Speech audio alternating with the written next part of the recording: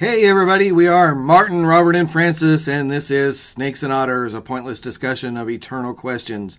Get ready, we're about to live in your head, rent-free. Hi everybody, welcome back to Snakes and Otters. This is episode 25. Wow, silver episode. Quarter away to 100. So I am Martin. I'm Robert. And I'm Francis. And for episode 25, we are back at the beautiful St. Meinrad Arch Abbey in St. Meinrad, Indiana. We are very, very grateful for the hospitality of the Arch Abbey here. It's just been wonderful to be here. It's a beautiful place. Beautiful place. Yes. So this is an Our Heroes episode. And I'm pretty excited for this one. We're going to talk about Ulysses S. Grant. U.S. Grant. That's right. So, you know, Grant is one of those guys that there's a lot written about him. But there's been a trend in the last, let me say, about 15 years, probably. I think it's a little earlier than that, but it's been a while now. In fact, a lot of this, there's been a deliberately, you could easily plot how it goes since Grant wrote his own memoirs. Right. Right just before he died. There has been a revision of him in all sorts of different ways in scholarship. And I think only now are we finally reaching the way it should be. Balanced and grateful. Because I think he was dismissed in too many ways. Yes, he was absolutely dismissed. Absolutely seen never as a failure. Never as a general. Although rarely as a general. Cold Harbor still haunted him and his reputation in many ways. But there's been, over the last few years, a revisiting of his historical reputation, both as a general and as a president.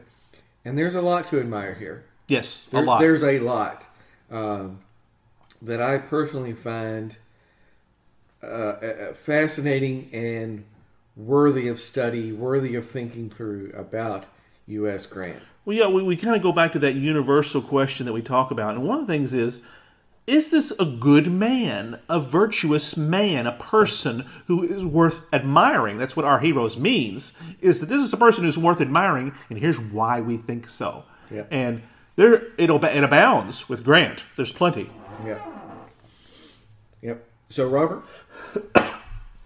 Yes. Comments, ideas, thoughts? I want to put you on the spot. So, with Grant, he is an interesting figure for a lot of reasons.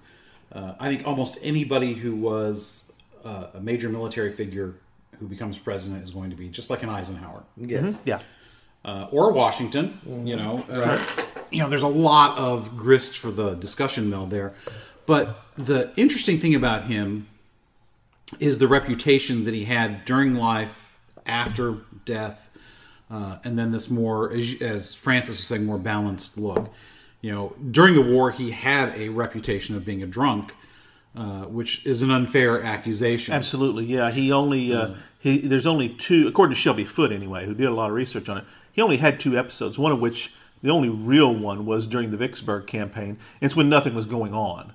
Apparently, only time Grant ever had any drinking issues was when he was bored, and when his family wasn't around, and when his wife was not around. He missed Julia terribly. In fact, that's one of the more reasons for him to be such a good hero is he had a great love affair with his wife, and he was a model of an excellent husband and father. Marriage was one of his successes in life. That and war, as Shelby Foote once said. That's really, those were his only two. Business certainly was not. Yeah, that's right. That's really his only 2 successes, but wow, what successes they both were. Yeah, so, that is an unfair, because, as anybody who has anybody in a family that drinks a bit extra, perhaps more than they should, it's really easy to get labeled with that, and like any negative label, it'll stick with you. That's right. All it takes is one unfortunate or 2 unfortunate incidents. Right. And you're branded. And Grant, generally, when he did it, he is in private. That's correct. Right. Yeah, he recognized his position very early on. He knew that it could get him. Yeah. And he knew the best thing for me to do is to be away from everybody else. And he had enemies. As absolutely. any powerful person would. because they envied his success. Because let's face it, by the time he achieves the pinnacle in early 1864, how many others have gone through this amazing mill and failed terribly? And many of them were very politically connected. Yeah. And many other people who were also politically connected envied his success because he was the right person for that. Lincoln knew that. Halleck thought he was an idiot at first, but eventually came to understand that he was the right guy. He was the right guy. And the boss had arrived, as they said. Yeah. He was, I think it was Shelby Foote also that said it, a singular faith in success.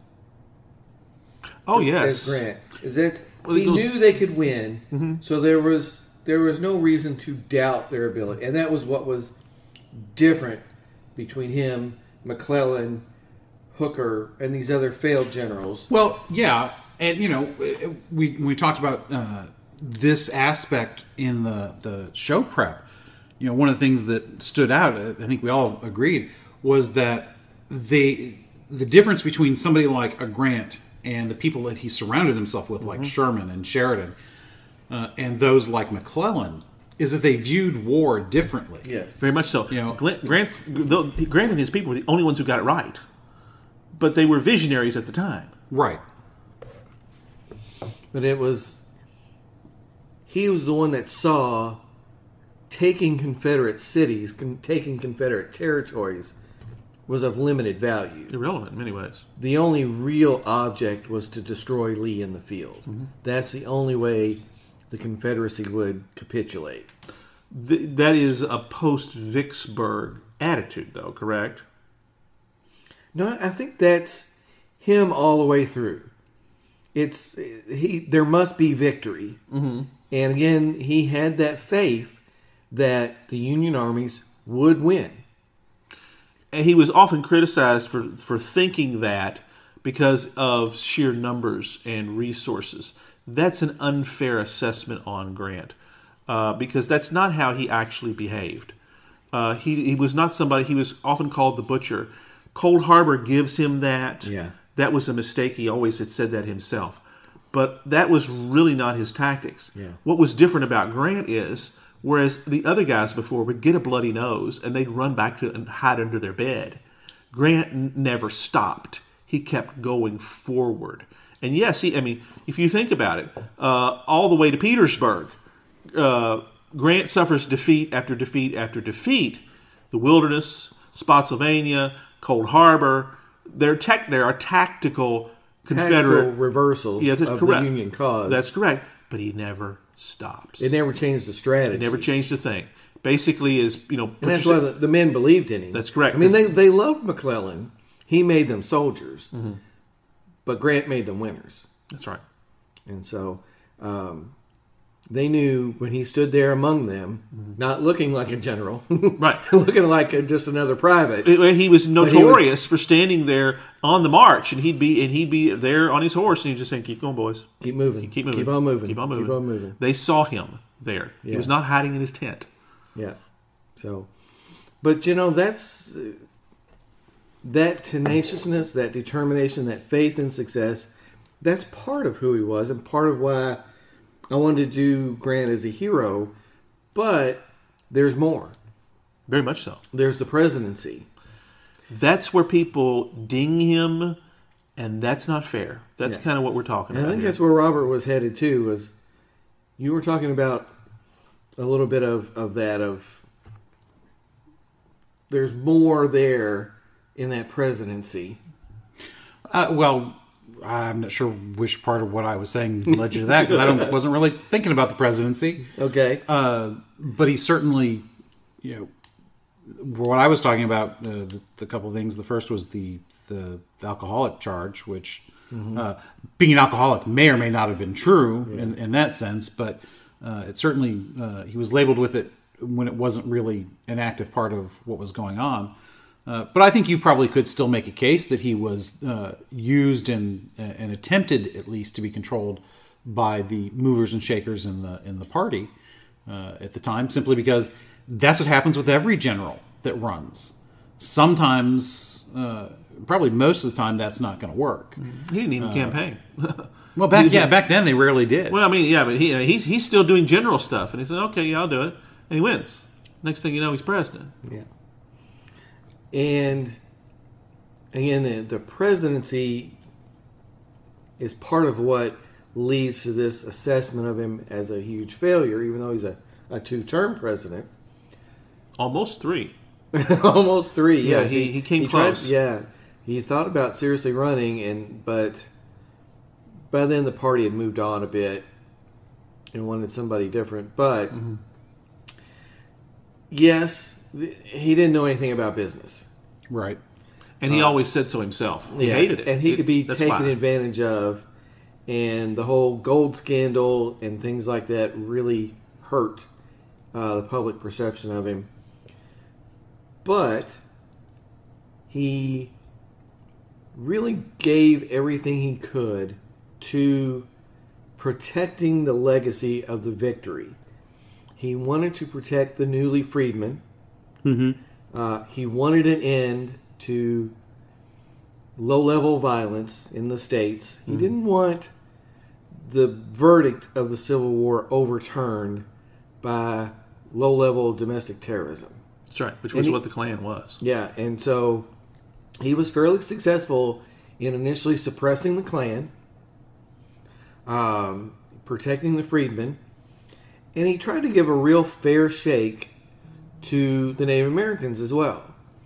In his first term. Yeah. In his second term, things spun out of control very quickly because Grant's no longer in the field commanding troops. That was a bridge too far, I think. Yeah. Being the president, commanding bureaucrats and commanding troops are very different things. That is correct.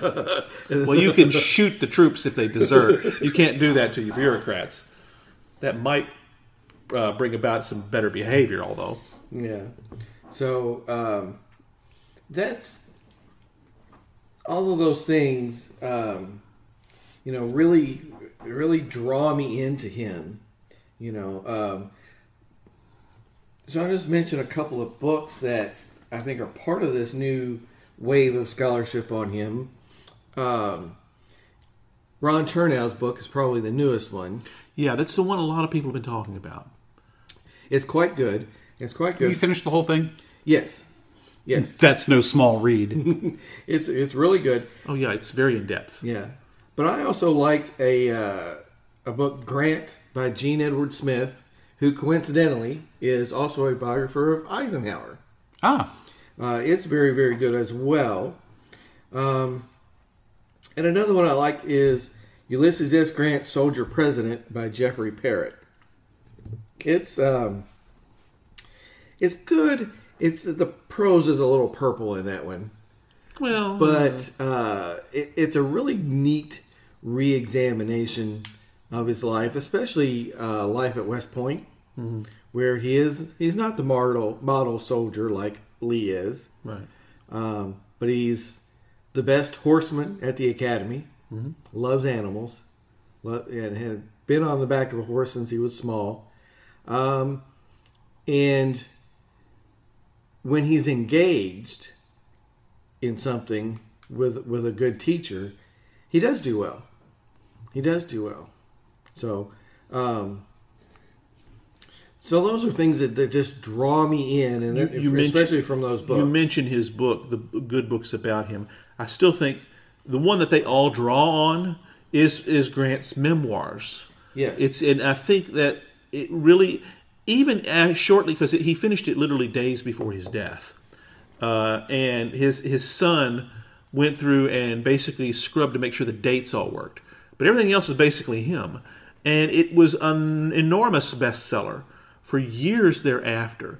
And it was well written. It was balanced. It was fair. These are the type of moments where he's not afraid to self-deprecate. I mean, that's where you get the fact that he regretted that last charge at Cold Harbor. He wrote it. He gave his word and he stood behind it.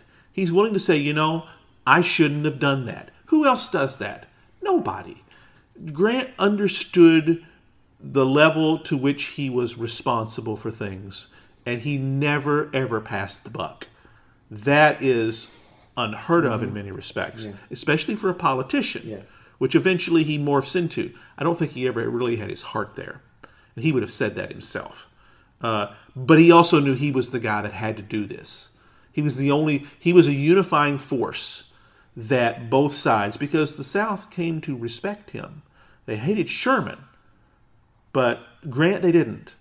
They recognized, I think, those essential qualities that we're trying to tease out with him, that he was a good man. He's going to do the right thing. He wants to bring them back into the fold well. He wants a good reconstruction. And he recognizes he has to play the hard ass sometimes to do this. But one way or the other, he's going to do this in such a way that the country he's taking Lincoln's idea of a unified country and running with it. Yeah, and I'm glad you brought up Lincoln. He's profoundly affected by Lincoln. Yeah, absolutely. Because in 1864 in particular, and 65, they work enormously closely together. Yes. Mm-hmm. And that's, you can't help but be dazzled by Lincoln at this point. He's no longer seen as the bumpkin. This is 1864 and 60. He was reelected in an enormous response. By this time, he's fully flowered as the genius politician he is. Grant absorbs some of this. He's present for a lot of this. And I think that's, to the extent that Grant was good as a president, he probably owes that to Lincoln. He did want to continue Lincoln's legacy. He did feel like that was, I think he felt like that was his obligation. Right. To pick up Lincoln's also legacy. because it was the right thing to do. Yes. See, Grant is he's a leader. He's always a leader. And he's going to do something because this is the right way to do it. He's not going to leave it to somebody else. And I think that's one of the reasons we love him so much. So, Robert, another touch of bourbon for you, sir? Yes, my glass has somehow mysteriously become empty. No. Please pour him a touch of Basil Hayden. That's there. right. We've got. Just Let me uncork this. Of course, yes. That's good. It's the good stuff, as we've said. Yeah, it's tasty. Even a bad bourbon is still bourbon. That's right.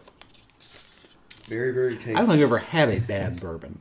I've had bourbons that I've not enjoyed as much as others. It's kind of like Bigfoot. They say they're out there, but nobody can ever tell you if they've seen them. Same thing. Yeah. Not reliably. That's right. But generally, we avoid the $9 a quart stuff, too. Well, even a very old Barton is not a bad bourbon, surprisingly. Yeah. It's a bargain bourbon for the right reasons. That's okay. Yeah. I mean, it's a good mixing bourbon for sure. Sure. Yeah, absolutely. Yeah. A Basil Hayden should never be mixed. No. Matter of fact, I don't think any of the stuff that we have tried on our shows has ever been a mixing bourbon. Well, with the exception of Makers. Makers is a mixing bourbon to me. Yeah. And that was still darn smooth stuff. It was better than I had really expected because I've never really had a whole lot of it and just never been my cup of tea, so to speak. Yeah. So, listeners, I hope you're hearing that the ice in the glasses clinking and the cork coming out of the basil. Yeah. So Robert, your impressions about Grant's presidency? Well, I think the criticisms of his presidency, I don't think you can get away from the fact that many of them are valid. Sure. There was a lot of corruption in his presidency. Yes. His biggest fault, wouldn't necessarily be that he was at the center of the corruption, so much as was that he just let it go on or wasn't aware of it going on. He was blind to people taking advantage. Yes. Because as a general, you can keep your circle small. He ran off all the political generals, but as a politician, you can't keep your circle small anymore. Right, and you can't ran off all the political politicians because then you won't have anybody left. There's nobody left. So which isn't necessarily a bad thing at times, I think. But yes. So he believed the best in people and just had to live with being wrong. That's very well put. That's probably the best way, I think, of phrasing that, because he couldn't. I don't think he ever really understood people would be the way they were, because he expected so much out of himself and of others.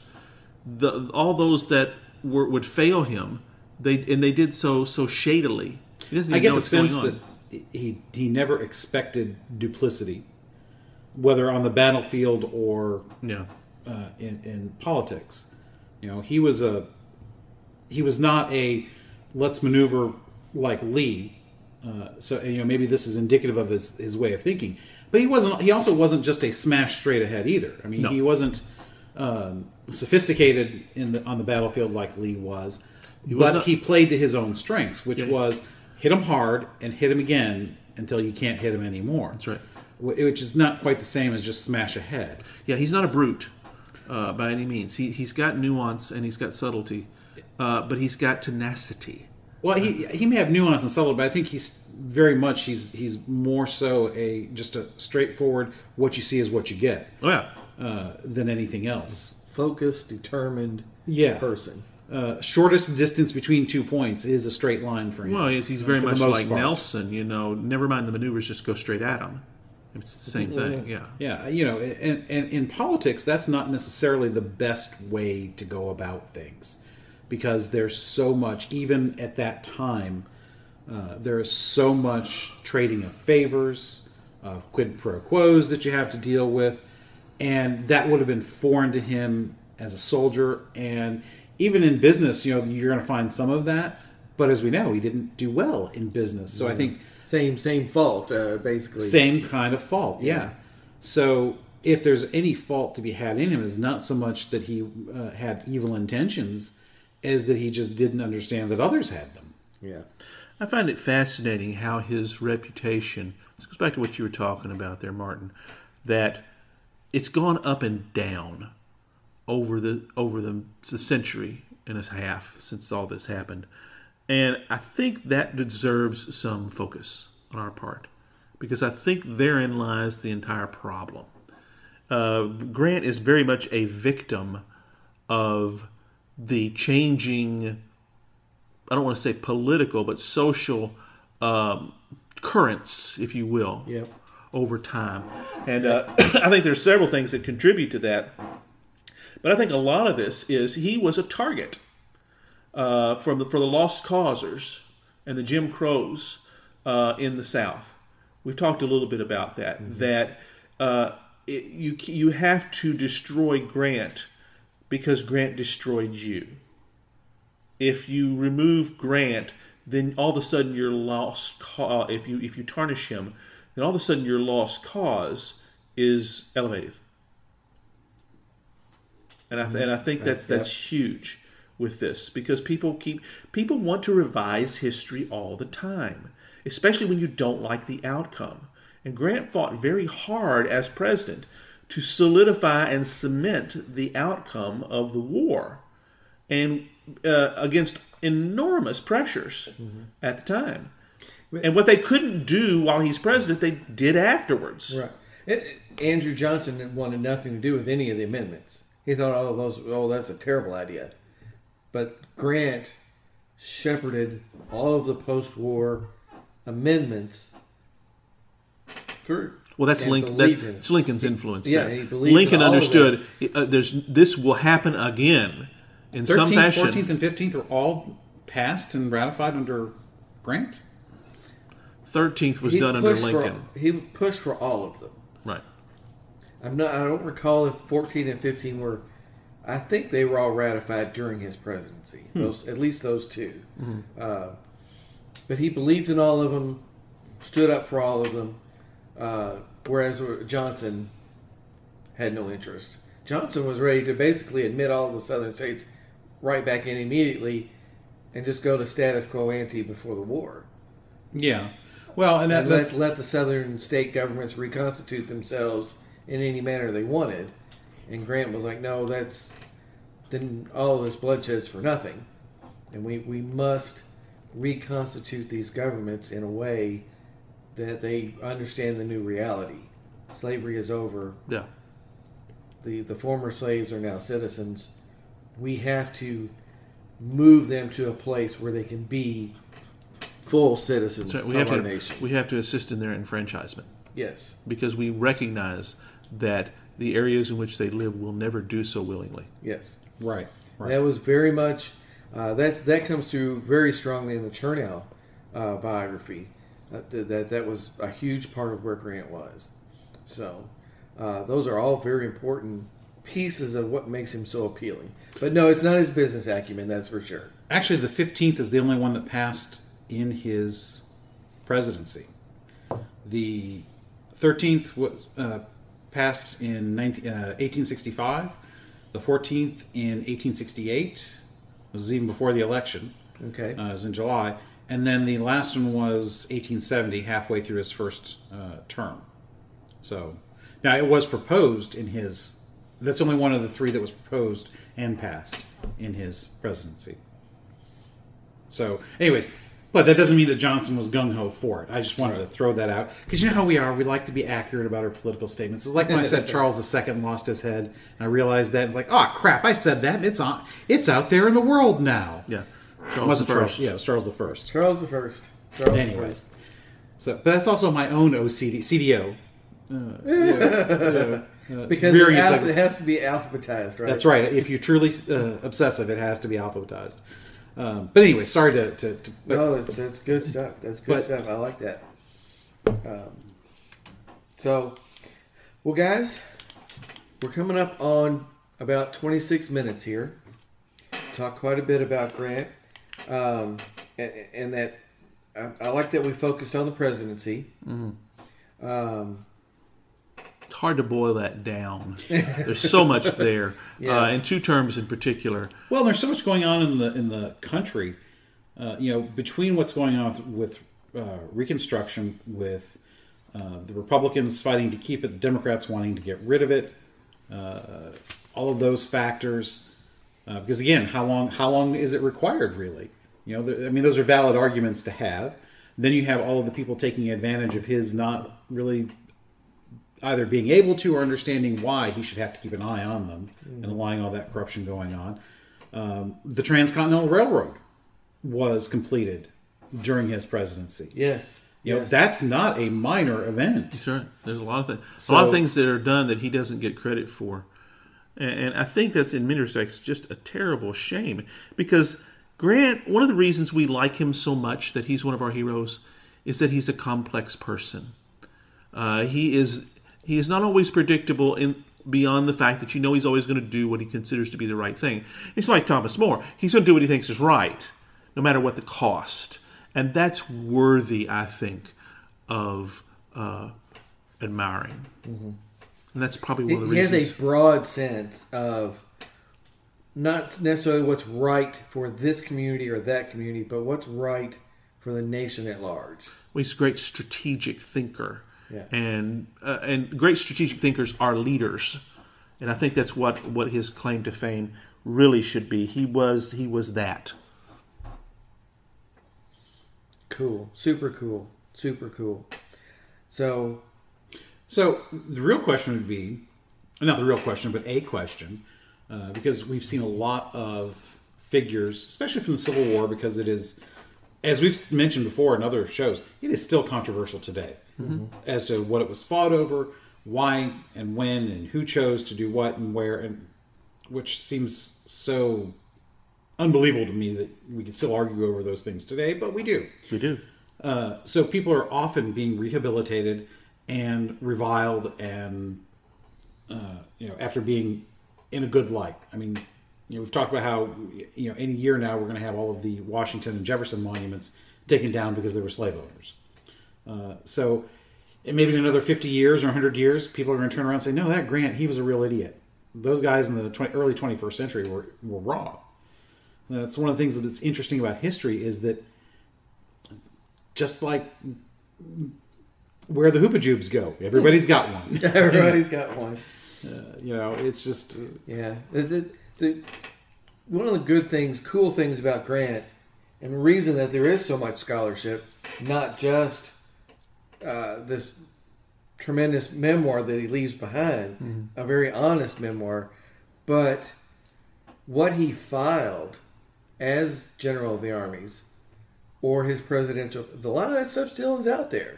It exists. The dispatches, the war dispatches, that's all out there to be examined. And it has been many, many times. Yeah. I bet, this is a little bit of a tangent since we're actually running much shorter than most of our episodes do. I'll go ahead and bring this up. You might be able to lay at his administration, if not him directly, the creation of the modern superstate, in the sense that and part of this is Reconstruction, which started before him, and also the running of the war and keeping all those records and what have you. But the bureaucracy loves paperwork, as some of us well know. The two of us are heavily involved in the church. God knows we love our bureaucracy. Yes. But when we think about the way the government is, how it's become what we would consider bloated, certainly the founders would consider it incredibly bloated. Yeah. They'd look at it and say, "What? Did you not read the Constitution? Why are you doing that?" But really, a lot of the bureaucracy probably can be laid at him because of the things that were started there. Now, it's the seeds. It's certainly not all of it. Don't get me wrong. But I think Reconstruction and letting that go on and just a lot of the different things that you could probably lay there.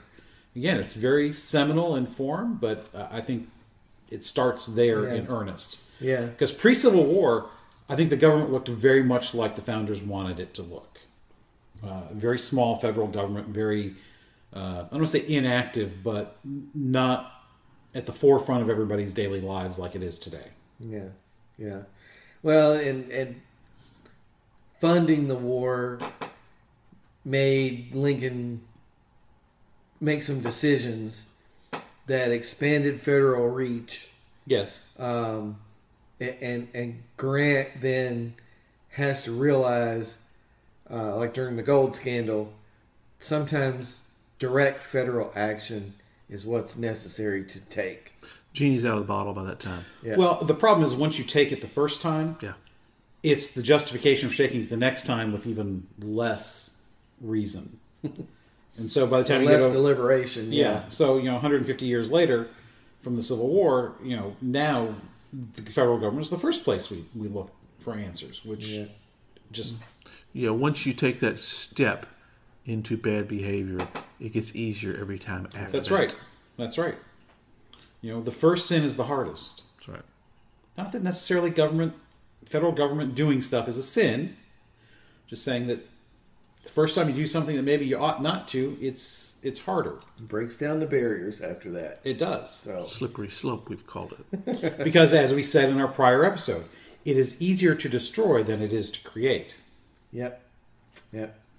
So, well, this has been good stuff because it really drew out those concepts about him that are attractive to me, and why I've read 3 biographies of him, and I plan to start another because Bruce Catton also has a series on Grant. He's a tremendous series. Yes, he's a tremendous Civil War historian. He is, and so I've got Grant Moves South on my shelf coming up pretty soon to read. But again, this picking up Lincoln's legacy, trying to fulfill it, being a flawed man, being that man that trusted everyone that maybe he shouldn't have, but he didn't know any other way. right. This is, I think, a good episode that really exemplifies what we've said in prior episodes about how this is not to answer every question or to dive as deep as it is possible to dive in any You particular. can't with something this big. The whole point of this is to get the listeners to think about this stuff and maybe go and do a little bit of reading and thinking on their own. Read some of these books. Spark some ideas. See if Grant means the same to you after reading about him that he does to me. That this exemplar of determination, this exemplar of tenacity in a great cause, and believing in yourself, that simple faith and success, all that great stuff. Let's close with one of my favorite quotes from Grant. So, years ago, we did a road trip to Shiloh, which unfortunately you did not get to go on that one. Yes. That's right, yeah. But it was at Shiloh after the first day when they got their butts kicked. Sherman comes up. Love this. And I forget what Sherman says, but it's basically, we got our butts kicked today. We've had Hell's Own Day, haven't we, Grant? Yes. And what Grant says, we'll whoop them tomorrow, though. Whoop them tomorrow. We've had Hell's Own Day. That is the tomorrow. epitome of what you were talking about with him. Yeah. Whoop them tomorrow. And Sherman, there's again 3 more episodes on somebody like Sherman. He's really fascinating. Yes. But he's a prickly guy. Found reasons not to like people. eventually would even find a reason to distance himself a little from Grant. But his famous saying was, Grant stood by me when I was crazy. I stood by him when he was drunk. Now we stand by each other always. Mm-hmm. And that's the kind of person Grant was, that you could take somebody that's a little squirrely like Sherman and bind him to you. Sure. And turn that belief in yourself into a belief in him. Well, and it made him probably a much better commander when he was sent off on independent command. Yep. And again, that's what a good leader does. Yeah. He makes the people around him better than they already were. Yeah. Grant trusted him enough that, like, well, I don't know if this march to sea is a good idea or not, but okay, do it. Yeah. Do it. Yeah, because in a way, again, we're kind of extending this, but in a way, that is not his philosophy on how to wage war. Because he was doing exactly what Grant thought that we didn't need to do, which was conquering the territory. I mean, yes, he was opposed, but it wasn't Lee's army. It wasn't one of the major armies. He basically ignored, it was Hood at that time, wasn't it? That was his opposite number? For a while. For a while, yeah. Well, Johnston, eventually it was Johnston. Yeah, that's right. It was Hood until Hood was no longer available. Well, it was after the Battle of Franklin. Yeah. When Hood just basically decimated, beyond decimated. He destroyed an entire Confederate army charging at Sherman. Yes. That's exactly right. And I think it may have been Thomas at the time. I think this was before Sherman took command, if I remember right. It was Thomas versus, but Thomas and Sherman served together. Hood was in command around Atlanta. Oh yeah, that was after Franklin though. He was not in full command. I think he was back to corps command at this time. After Franklin, he was removed and demoted very, very quickly because they realized, he was a fighter, but he was. Well, he was in charge of Atlanta. He didn't have an army in the field. That's right? exactly it. Yeah, he was in charge of the defenses of Atlanta. Basically, that's a demotion. He was at that time that would have been considered a major. Well, that's right because he basically he destroyed the Confederate army by attacking at Franklin, Tennessee. Yeah. And I cannot remember the statistics, but they're appalling, unbelievably appalling. And it's amongst the officer corps that they could not replace. And that's when they realized, oh my gosh, what have we done? Because they're not fighting Rosecrans anymore, or they're acting. And this is not Braxton Bragg. You cannot just go in and beat them up. This is George Thomas, who's already he proven, but I don't care. Come on, bring it on. I got you, and he did. Mm-hmm. And but the whole march to the sea, though, wasn't about defeating an army. No. It was about demoralizing. It was defeating a nation. Yeah. And it's Sherman. Well, again, Sherman's another hero of mine. We've actually got him on the schedule to eventually do this for him. Because he saw that the plantation owners started all this, and they've not, to much of a degree, been touched. Yeah, true. They have not paid. Especially in Georgia there, yeah. So it was time to take the war to their front steps. Yes, and Atlanta was a major part of the reason they were still able to stay in the war, because it was far enough away to where it was literally untouched until Sherman. Yeah. So they were the center for manufacturing. They were major crucial. Railroad hub. Yeah, they were crucial to the whole war effort. Yeah. So it was a major blow. So it wasn't exactly a total lark or anything, but it wasn't an army. But it was still an important blow to the Confederate cause. Yeah. Yeah. There's a ton to go into with Sherman in that campaign and what it was about and everything. But we'll save it for another episode. Yeah. But just the trust that Grant placed in him. Yes. And Sherman coming into Grant's orbit. Well, because Sherman the West was handled. Grant didn't need to worry about the West. That had great strategic value for him. Yeah. Right, yeah, there was no one left in the West right after taking care of Vicksburg and then Hood taking care of himself. Well, that's right. Yeah, exactly. So. Thanks for being with us here every week at Snakes and Otters, a pointless discussion of eternal questions. Be sure to spread the word on your social media accounts. Follow us and retweet us. We are on Instagram and on Twitter at Snakes and Otters. Let your friends know that they can find us on Podbean, Spotify, Stitcher, iHeartRadio, Apple Podcasts, and on YouTube.